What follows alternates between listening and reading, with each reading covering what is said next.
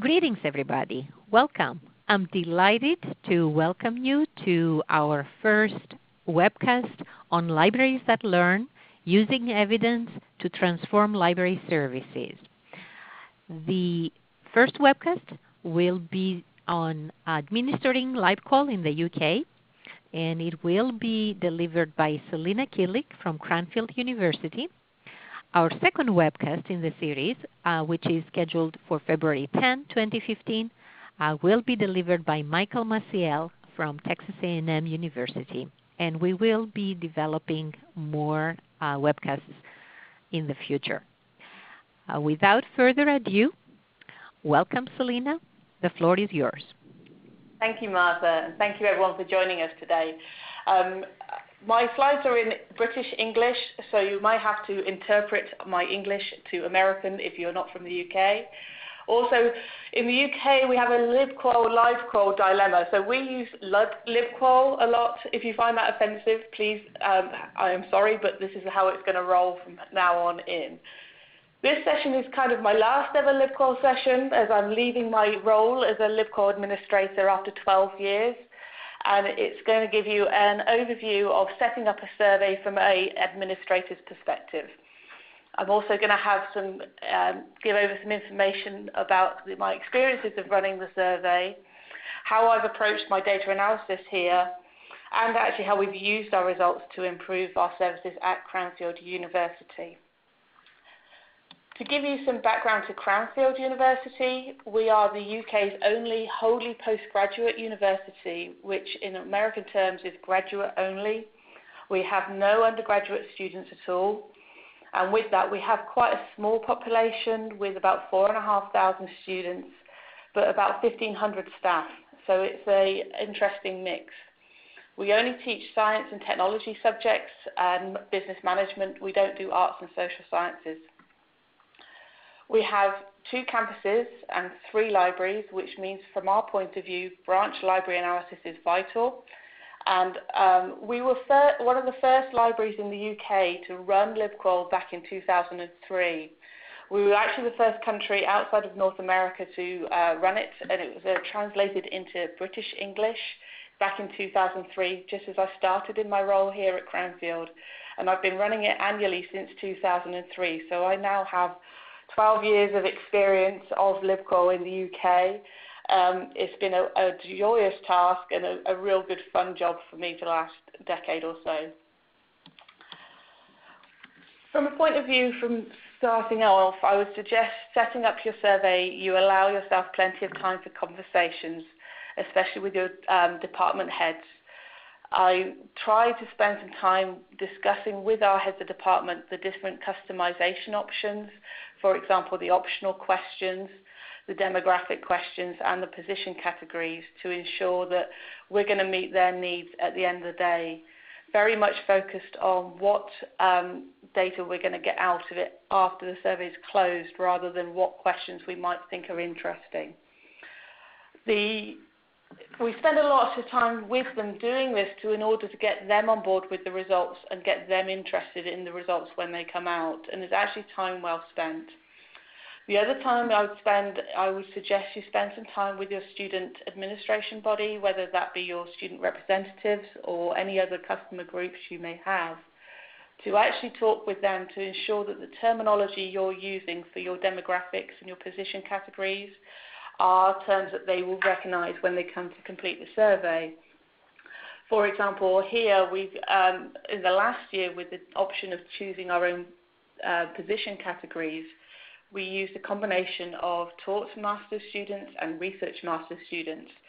And those categories, from our point of view, from an administration point of view, made a lot of sense. But unfortunately to our students, they were not terms they recognized, and they found it quite challenging to complete the survey for that question. We should have spent, and in hindsight now, we'll always spend some more time with our student representatives to ensure that the terms we're using in our surveys and are terms that our customers identify themselves as. When it comes to marketing your survey, if you are using a sample or you have a small population, I would heavily suggest that you try to personalize your invitations. It's something we set up here a few years back, and it's had a huge impact on our response rate. Previously, we'd always used a general email message to all students and staff, inviting them to complete the survey. After a few years of recognizing that things were challenging and we were not getting a response rate that we wanted, we ended up spending some time investing in personalized mail shots to all of our customers via email, with a direct message in a mail merge format. So it opened with a, "Dear John, we really value your opinion. Please would you complete our survey?" By actually personalizing the message rather than using a general message, we found that we had a higher response rate from our customers. And we also tried to send the message to their preferred email address rather than their institutional email address. That's something that might be a bit unique for Cranfield, but when we have 85% of our customers are distance learners and off-site accessing the survey, they don't tend to use their institutional email addresses, they tend to use their personal ones more. So by communicating them in the channels that they use, we managed to get more people responding to the survey. The other big win is always to get your academics and your library staff on board and getting them face-to-face promoting the survey whenever they interact with our customer base. And we try to spend some time with the library staff before the survey is launched to discuss with them what we're aiming to get out of the survey, what the survey is all about, and how they can help us to encourage our customers to complete the survey whenever they meet with them. During the survey, I always heavily encourage everyone to continue to promote the survey as much as they can. One tip I had from a colleague over in the UK at the University of Sunderland, the wonderful Kay Greaves, has done a recent situation where they've actually staged their incentives. This wasn't with LibQUAL, as they're not a LibQUAL library, but this was another format of feedback that they were looking for. And when they hit a certain number of responses, their incentives went up. So they were encouraged, the students started to encourage each other to complete the survey in order to get a bigger prize, as it were, for the number of responses that had been received. The responses were published on the library website with almost a thermometer style ticker as the number of responses went up. And I would recommend, it's a very good creative way to encourage students to encourage each other to complete the survey. Another trip I picked up a few years back, and I did here, was to actually start to answer some of the comments mid-survey. So when I sent out the reminder email, I was able to say to people in a general email, "Thank you if you've already completed the survey. We have spent some time responding to some of your comments already on our webpage. Please go along and look. And if you haven't yet responded, please take some time and respond now." We found from that we had a huge impact on not only our website traffic to that You Said We Did page, but also it was interesting to see the academics' conversations with our academic liaison looking at their comments regarding that webpage. It was clear that senior management across the university who had all received that invitation had spent some time reading the You Said We Did page and were more aware of some of the comments we were receiving from our customers and some of their concerns. We didn't shy away from some of the concerns that they had, but some of the ones that we knew we could answer quickly with marketing promotion were published on that You Said We Did page to help encourage them to use our services as much as we would like them to use them. Always as well, reply to any emails you may get promptly from the LibQUAL survey so that they can see that their comments are not dropping into an ether without any thought or regard in the future.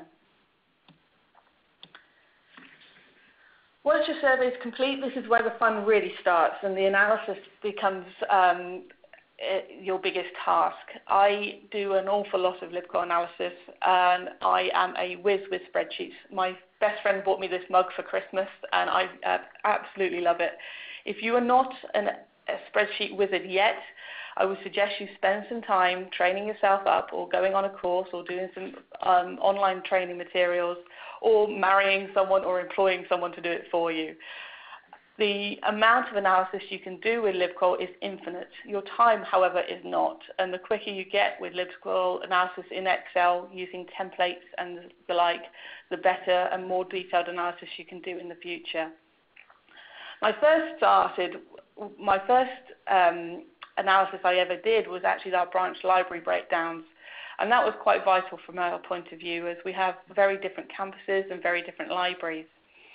That initially used to take me an awful lot of time and didn't give me much time for anything else. After a year or two, I realized that templated approaches were the right way forward as we continued on our LibQual journey. And I would recommend, if you are running LibQual regularly and you're doing same analysis year on year, to start setting up your own LibQual templates for data analysis. These days, all I have to do is run one SPSS script and it suddenly spits out all of my branch analysis within half an hour.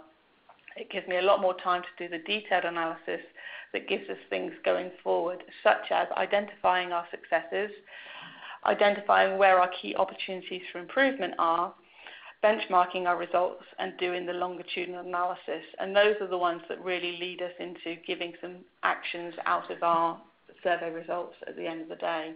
And I'm going to pick up on those in the next few slides. One of the most time-consuming things from my point of view would be working with the comments. There is no quick win with this, because at the end of the day, you still have to read them. They don't just get coded automatically, no matter how much we would love our qualitative software to do it for us. My biggest tip for this is, if you're going to use LibQual regularly, would be to invest in some time for training and actually some qualitative software, and start setting up a customer feedback database with your free text comments going forward. So, for example, at Cranfield, what I've done is used not just our LibQual comments, but actually all qualitative comments we receive from all customer feedback surveys across the university regarding the library service, and fed them into one monster customer feedback database in NVivo. I use that to code and query our comments going forward on an annual basis, holistically, outside of the methodology of just the survey instrument.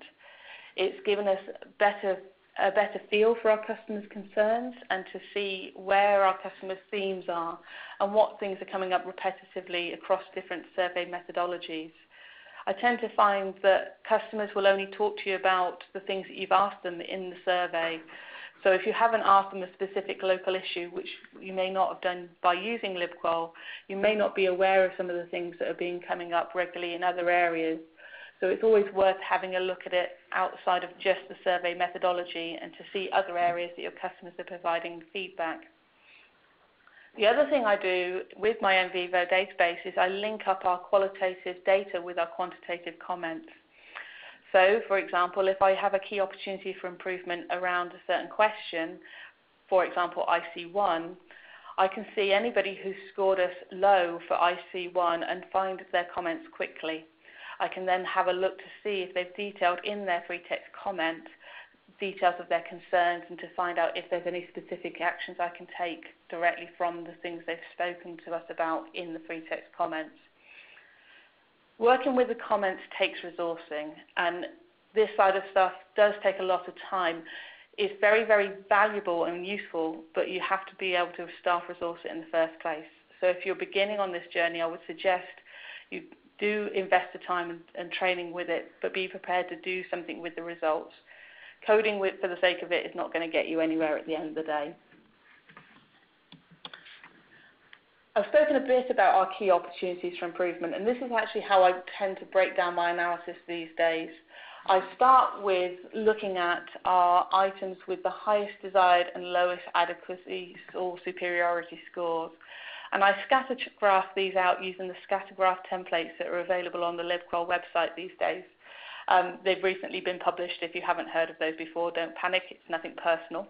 Have a look in the resources section under charts and templates, and you'll see some instructions and the scatter graph template that you can use yourself if you wish to. We focus particularly on those which are the highest desired and have either the lowest adequacy or superiority score as our key opportunities for improvement. And normally we identify about 4 or 5 items each year that are the ones we're going to focus on to try and to improve our satisfaction scores and the customer perceptions. So for each item, I take a look at specifically the longitudinal trends for that item, and whether or not this year is just a blip, or if there's been a continual trend of dropping performance and perceptions in that particular area. I also benchmark at an item level for that question. So for everybody in the UK, all of my UK competitors, if you're listening to this, I am using your data this way. I will identify who has scored better than us for that particular item. I will look at their perceptions rather than any gap scores, because I recognise people have different expectations at different institutions. And I'm looking for institutions that have higher perceptions than us in that particular question to go and speak to them to find out what are they doing that we can learn from. I then also look at our free text comments around those fields and to see if there's anything specific I can identify from the comments that we can make as an improvement or as an action going forward. When it comes to that, if we can't identify straight from the comments, we do look into further research to identify where we can make actions and improve for our customers' perceptions. So, for example, we've run a focus group program in the past. We're currently doing, and we have been ongoingly doing, usability testing on our website and other quick surveys and polls with our customers to find out what they think of our services and how we can improve. As the great Megan O'Cleaf once says, if you're not going to communicate your results, don't bother doing the analysis in the first place. We always look to give our feedback to our customers, but also to our staff. And the biggest tip I will give you here is to always tailor your message to your audience. Each group demands and deserves a different message coming forward. We feed back to our customers along the lines of a thank you and also telling them who won the incentive and what key actions we are looking to do and change in the future. I tend to focus on the things that we know we're going to be able to achieve rather than the things we'd like to do. There are a number of things we'd love to do every year, but unfortunately ideas are a lot easier than actually not incentives, but actually getting things achieved. Sometimes it comes down to politics, sometimes it comes down to funding, sometimes it comes down to just sheer time, but we can't change everything overnight. So we always go with the messages to our customers of the wins, the things we know we're definitely going to change this year, the things that have been put in place already, have already been signed off and already funded. When it comes to feeding back to the library staff, I don't tend to give them the radar chart. I more go with telling them about changes to perceptions in percentage scores, because it's a very quick way for them to understand and interpret what I'm talking about. However, my department heads like the radar charts. They also like our zone of tolerance bar graphs, so they get to see all of those. When it comes to the senior stakeholders, I tell them the key successes, but also our key opportunities for improvement and where we're going forward with those. I don't tend to give our senior stakeholders a vision of the radar charts because they don't tend to be able to interpret it quickly and easily, and I don't want them to feel bamboozled or confused by the data. Fundamentally, what we're continually looking to do is this intrinsic cycle of data collection and analysis, which is leading us to informed decision making. Data collection and analysis without using it to make decisions is just wasting everybody's time. Likewise, making decisions without actually knowing the data and actually having the analysis behind it risks spending a lot of money and time into things that our customers just don't want from us. Some of the actions we've actually taken at Cranfield include improving our academic liaison to try to increase our understanding of our customers' needs. For example, we have a particular issue around textbook provision. We try to work hard with our academic community to ensure that we have reading lists in time and we are able to provide the text that they are recommending to their customers. We also work to embed our information literacy training with our staff and students and increase our book procurement to meet those needs. We work with our IT departments to improve computer facilities within the department. However, it's not necessarily within our control, but we do work with the data, using the data to enforce our arguments for increased and improved provision. We've actually used LibQUAL to adjust our opening hours, not in a sense of opening longer, but actually reducing our opening hours based on our customer feedback. Initially, when we started using LibQUAL back in 2003, we had a reduced opening hours and we increased it in 2008. We found that we'd increased it too far and we were actually exceeding our customers' desired expectations for opening hours. With that data and some other feedback we had in different formats, We reduced our opening hours again so that our perceived level of scores just under the desired level of expectation. It's still within the zone of tolerance, but we're not spending too much time opening the building unnecessarily. And that staff time is now being reappointed to actually helping to improve access to our electronic resources. That's something we're still working to improve, but it is always high on our list of priorities. I've also worked with the SCONUL community to discuss with them how they're using LibQUAL locally, and I've been supporting the SCONUL community in using LibQUAL since 2003. Some of the things that other institutions have been doing is use LibQUAL to secure additional funding to provide increased resources, but also enhancing access to their resources through the purchase of cross-searching tools and other databases. Institutions have used LibQUAL to actually directly improve their help services and their information literacy training, whether that be in person or online or through chat services. Upgrades to the physical space has been quite key in the UK, and there's been a lot of procurement projects and improvement projects to library spaces in the last few years. This has included increase in IT provision, a variety of different working styles and sections from group work space to independent study space, and actually introducing the use of zoning and noise control within our physical facilities. These have been received very well by our customer base, and we have seen a direct improvement in library place scores within the UK SCONUL community year on year. Fundamentally, we always assess to improve, not to prove, and LibQUAL is found to be a useful tool for us at Cranfield and others in the UK to improve our library services, and we will continue to do so. Thank you very much for listening, and if you have any questions, I'll be delighted to hear from you. Thank you, Selena. This was wonderful. Especially, I love your story about the opening hours, how you used the feedback to increase them, and then you used the fact that you were surpassing their desired expectations to calibrate it just to the point where you are barely meeting, you are approaching close to the desired expectations. This is a wonderful story. I think I have a question that is probably in the minds of our audience. You won't be at Cranfield University. Would you like to share where you're going? Yeah, certainly, Martha. I'm moving to the Open University. I'm going to be their Library Services Manager in charge of student engagement.